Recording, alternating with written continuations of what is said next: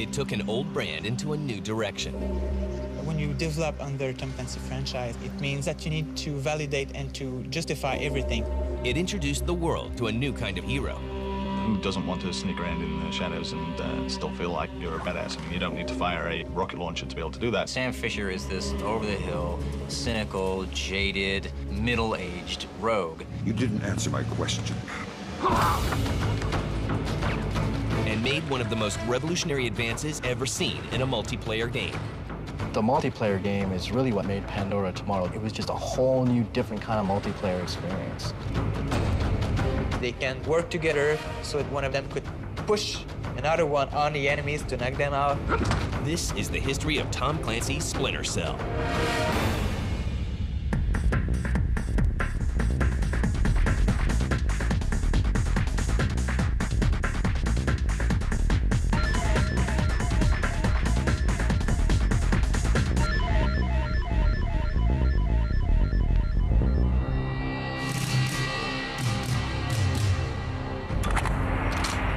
Navy SEALs, Green Berets, Delta Force. These elite military units are the stuff of legend and have inspired countless video games.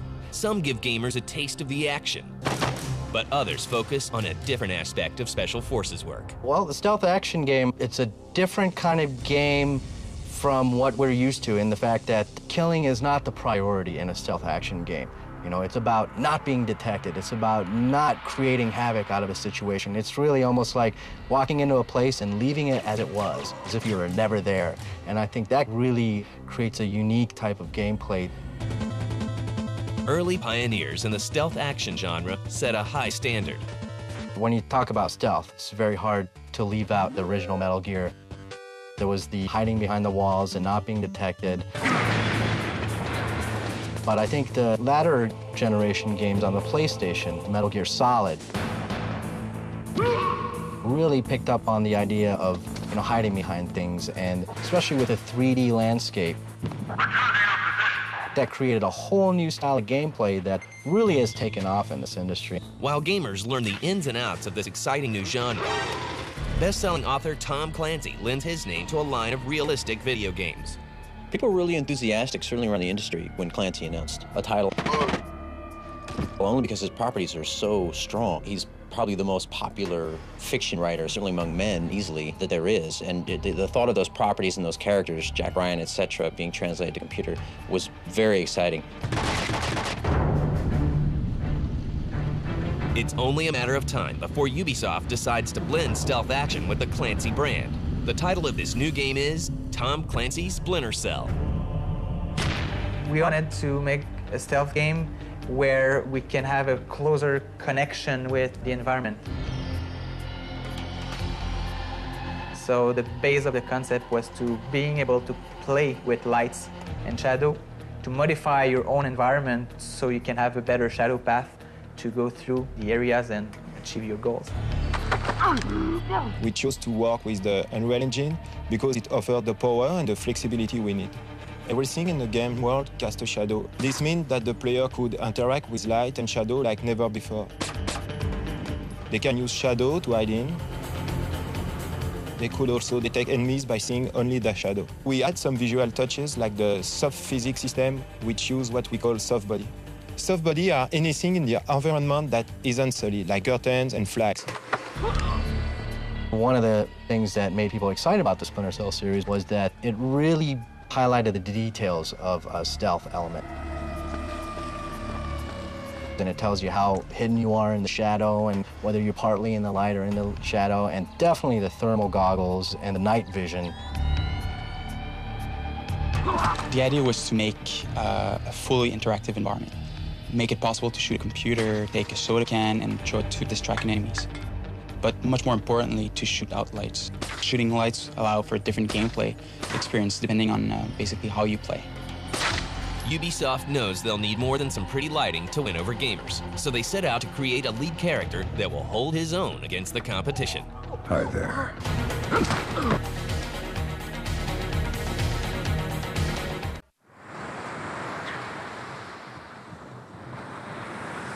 Tom Clancy's Splinter Cell is set to take stealth gaming to the next level. And at the center of it all is a government faction called the Third Echelon, and their key operative, Sam Fisher. Hello, Colonel. He's a rough and tumble guy, but he's got a sense of patriotism. And that's what makes him a real strong character. He's fighting for the country, and he's part of the secret Third Echelon organization, subdivision of the NSA. Are we working with the CIA's cooperation? Through me, you're attached to a dozen of the best NSA minds we have. You didn't answer my question. Who doesn't want to sneak around in the shadows and still feel like you're a badass? I mean, you don't need to fire a rocket launcher to be able to do that. Of course, if you can, that's great. But just the range of abilities and the range of movement and the skill sets that have been set up for that character have really helped make him an icon of the current sort of stealth gaming vogue. I really have a lot of respect for what they've done with Sam Fisher as a character.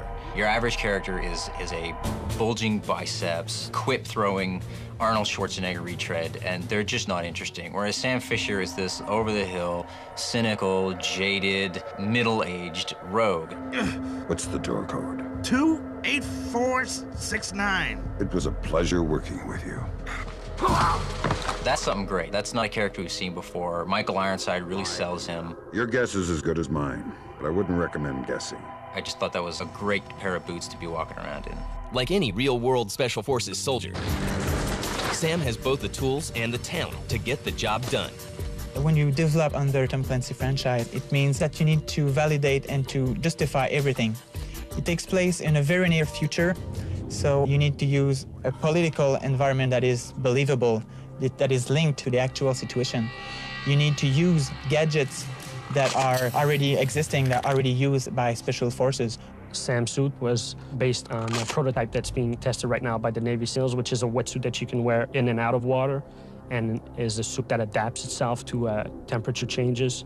We thought it would just fit the character, basically, since our game is based on a near future type of setting. The great thing about this Splinter Cell series is the gadgets. He has got the scope that he can shove under the door and see what's going on the other side. He's got the chaff grenades, he's got thermal vision, and he's got night vision. But the gadgets aren't so far out. They're not so sci-fi. You know, these things are stuff that probably stealth operatives in the real world actually use, which makes it even more exciting to the player. Sam's goggle became an important part of his appearance because we wanted to come up with a design that would make the character recognizable to the player. So the silhouette with the 3 dots makes Sam recognizable to a lot of people. Sam's first mission is not stopping terrorists, and it's got nothing to do with saving the world. His first job is to take on one of the biggest legends in the world of gaming. In November 2002, Ubisoft releases Tom Clancy's Splinter Cell for the Xbox, and Sam Fisher goes head-to-head against Konami's Solid Snake. And this newcomer holds his own. The Splinter Cell game was an overwhelming success. In many ways, it almost put the Xbox on the map as well. People bought the Xbox just to play Splinter Cell, and when you do that, that is a successful game. A game that sells a console is the best game that you can make. More than 1 million copies of Splinter Cell are sold in half a year, turning it into a platinum hit. No one is surprised to hear that a sequel is on the way. But what gamers don't expect is for an entirely different team to be developing the game. Splinter Cell Pandora Tomorrow was done by Ubisoft's Shanghai team. Montreal team took a break for a little bit. It just shows the trust that Ubisoft has with their different development teams. The Shanghai studio was extremely successful in creating a sequel. In March 2004, Ubisoft releases Splinter Cell Pandora Tomorrow for the Xbox. I thought the storyline was a lot deeper in Pandora Tomorrow, and it really fleshed out Sam Fisher even more for the fans. We knew who he was from the first game, but Pandora Tomorrow actually made him a little more human, and we understood more about Sam Fisher than we did in the first game. In this sequel, Sam Fisher is tasked with stopping a terrorist group from releasing a deadly disease into the world.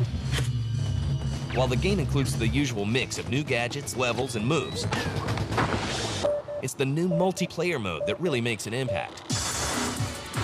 Pandora Tomorrow really is the first game that gives you 2 totally diametrically opposed ways to play.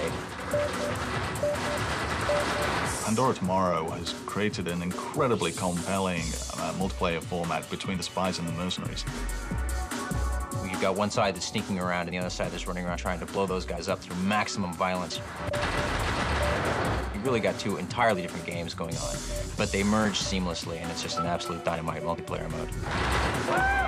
Using the Xbox Live communicators has been an incredibly compelling part of a very original multiplayer experience.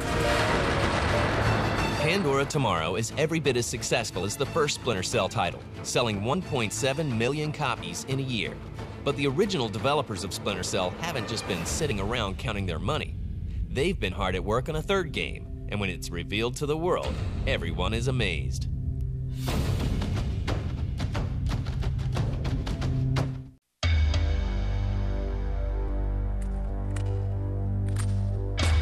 Both Splinter Cell and Pandora Tomorrow push the stealth action genre in new directions, but the third game in the series, Chaos Theory, is a giant leap into the next generation. With Chaos Theory, they're definitely taking Splinter Cell to a new level. What they're trying to do with Chaos Theory is really create a true sequel in the single-player version. When's the last time I saw you?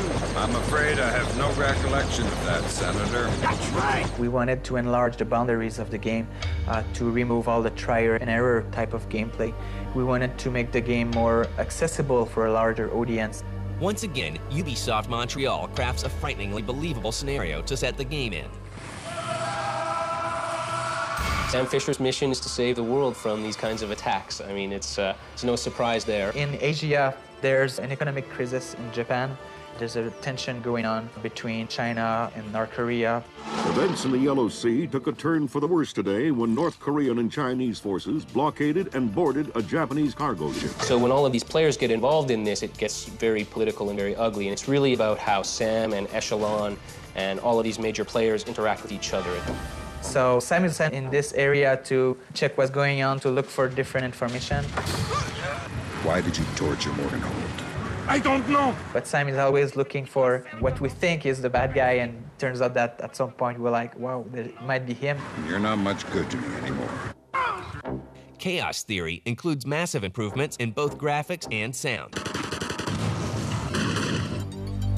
So we've spent nearly 8 months to rebuild all our graphic engine from scratch. People consider the graphics in the original Splinter Cell as very good. So we had a very tough challenge ahead to innovate, get like one full step ahead of everybody else. We added an entire, what we call a sound masking system. The noise that's in an environment are very loud. Any sound that you make won't be heard. Noisy down here. Makes it easy to sneak up on people. With the new technology, details on all our characters is much improved. It allows us to make much more organic type of texture. Applying that on Sam obviously changes a little bit his look, his face. He might feel a little bit younger now, which is okay. We still kept those gray lines, gray hairs on the sides too, so which is also a signature for our main character. We built this huge dynamic weather system. We built a dynamic wind system. There's ambient wind in the world. That wind scales dynamically. We built the dynamic rain system.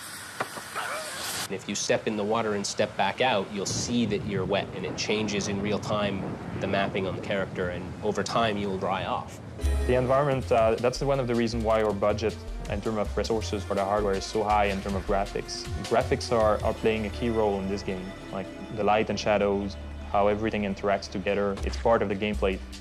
When you take the weather system and our dynamic sound and our dynamic normal mapping and specular highlighting and our dynamic wind, it's really just all of those systems acting together. And we say there's a storm front coming in, rain starts to fall harder, things start to get wet, they start to become more reflective.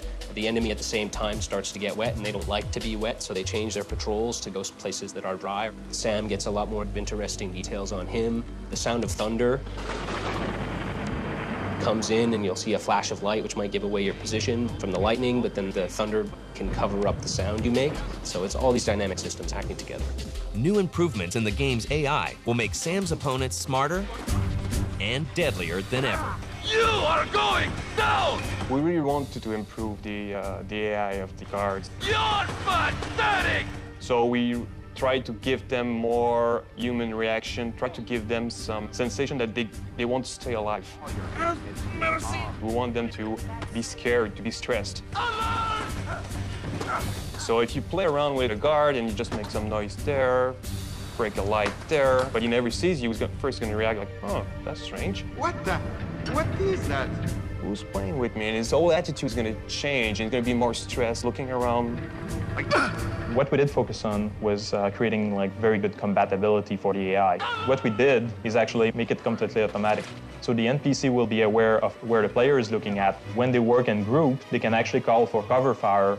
So we wanted to make sure that they would care for their life, they would go for cover, and they would be very tough to kill. Instead of just, a handful of canned, what we call barks, lines that the AI says, did I hear something? Did something just go past down there? And now we have a much broader range of things that they can notice. They can talk to each other about things that they see in the world. If one guy hears a noise, he'll say, did you hear that? And the other guy will say, Hey, you! Come out here! and then they form like an impromptu team. Get covered! So like really much more sophisticated layering of their behaviors and the things that they can do to respond to things that they perceive. The bad guys aren't the only ones with new tricks up their sleeves. Sam's better equipped than ever, and this time, the kid gloves are off.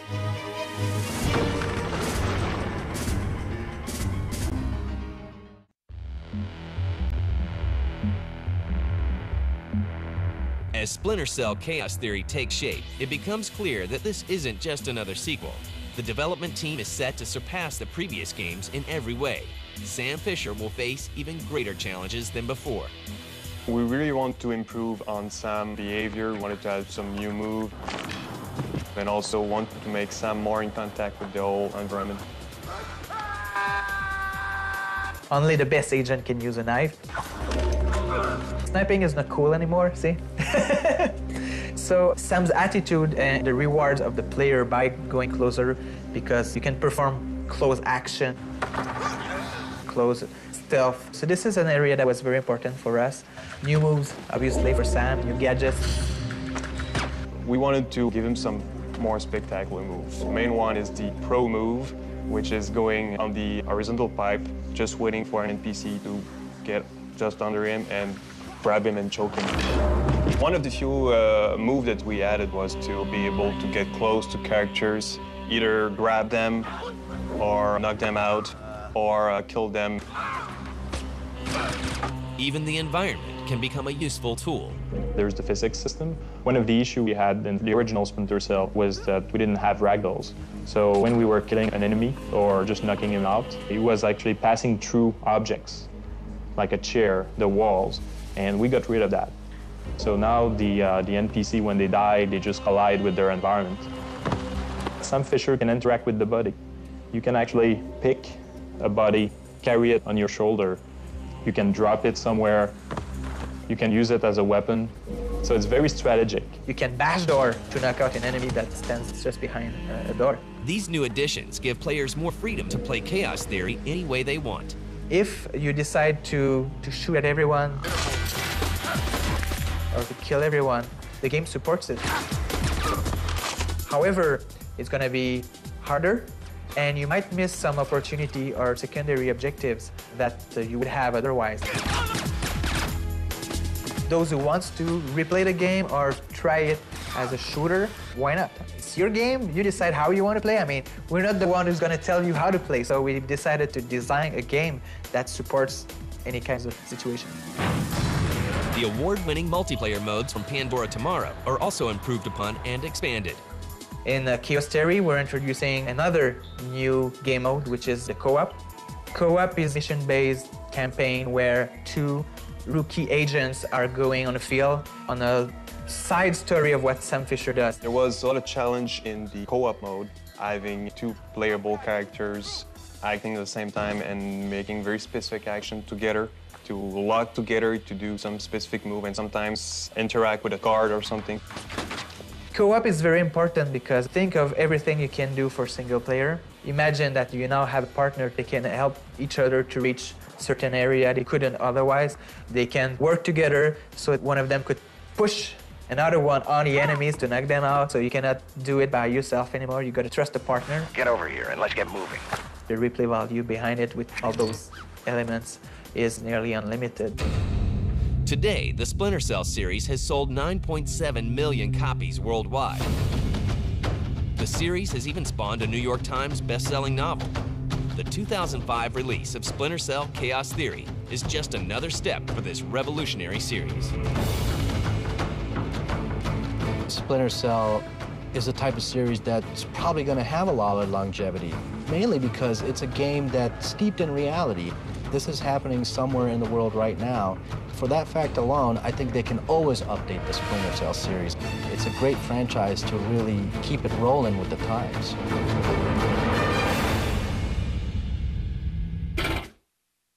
I just needed a little help. Tired of pounding buttons. There's a lot of pressure from other gamers. Just to say what's right and what's wrong. They made the codes. It's just so easy. Put in the code. Put in the code. I'm sorry. I'm so sorry.